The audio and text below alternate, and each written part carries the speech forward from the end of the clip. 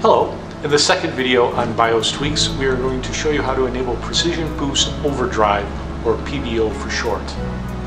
In theory, PBO allows the user to stretch the factory limits in regards to three parameters: temperature, power, and current.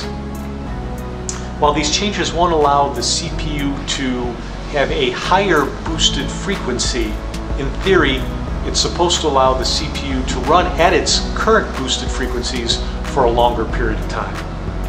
I found it to be very impactful on performance. Please stay tuned to see the results.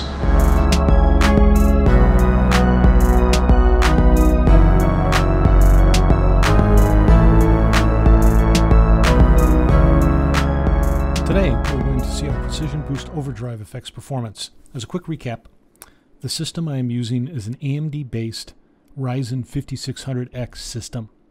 I'm using an Asus ROG Strix B550i motherboard. In addition, I have 32 gigabytes of G.Skill RAM running at 3600 megahertz. There are two different ways that you can adjust PBO. You can make adjustments in the advanced section under AMD overclocking. Let me go back. So if you go to the advanced section and go down to AMD overclocking, you're asked to accept, and then there's the Precision Boost Overdrive section there. It was auto before, and I changed it to enabled. Oops.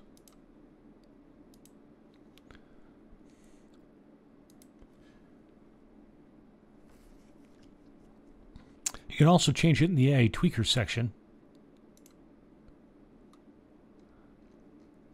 Once you're in there, again, in this one you have just a Precision Boost Overdrive heading, and then you can come down, and again on Precision Boost Overdrive, it's changed from auto to enabled. Now, one of the things that I've noticed on here, and I haven't tested it, is that you can change it in one, and it doesn't necessarily change in the other.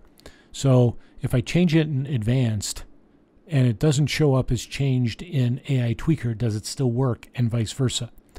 I'm not sure. I just made sure that I enabled them in both locations so I knew I wouldn't have an issue. After we've experimented with a couple of other BIOS adjustments, I will be coming back to this for a deeper dive to see how much performance gain we can really squeeze out of the system. In the meantime, if you would like to know more about PBO, I'm going to link a couple of videos. One by Gamers Nexus, who I've referenced before. They do a really nice job in explaining PBO and how it works. And a second video I found that does an amazing job in not only setting up PBO, but also demonstrating how the general process for overclocking works. Check them out. With PBO enabled, I ran through the same set of tests that I've used previously. The first one is Civilization 6 using the Gathering Storm AI benchmark. Next one is 3D Mark using the Time Spy benchmark.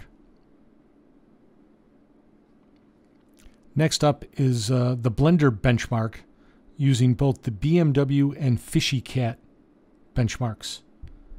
And I have to say, I still like saying Fishy Cat. Lastly, I'm using Puget Systems benchmark for Adobe Premiere Pro. More information on my methodology is on my website, pcbytes.net. That's PCBYTES.net. The testing was done with DOCP enabled. My plan is to keep adding these tweaks on top of each other as long as there continues to be an improvement. Was there an improvement? There sure was. Here are the results. While Civ 6 saw a modest improvement, the biggest improvement came from 3D Mark. The benchmark is almost 8% faster than our base testing system and over 5% faster than with just DOCP enabled. Blender saw a significant improvement as the poorer DOCP enabled performance was offset by the improvement using Precision Boost Overdrive. Basically a 5% improvement over the base system and over a 7% improvement over the DOCP-enabled system. Lastly, we also see marked improvement with the Premiere Pro benchmark. After the DOCP enabling only added a small, about 1.5% increase in performance, PBO provided a 4.5% improvement in performance over our base system. All in all, very good results. I have to say, this is pretty cool. I have never tinkered with my systems before, and to be able to squeeze out little performance improvements from each of these little tweaks and changes is really amazing.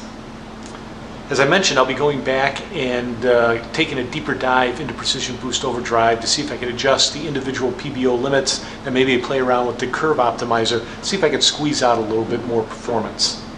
But before that, we're going to try a couple of other tweaks. Next up is going to be APE, or Asus Performance Enhancement. If you're finding these videos useful, please consider liking and subscribing, and I'll see you in the next one.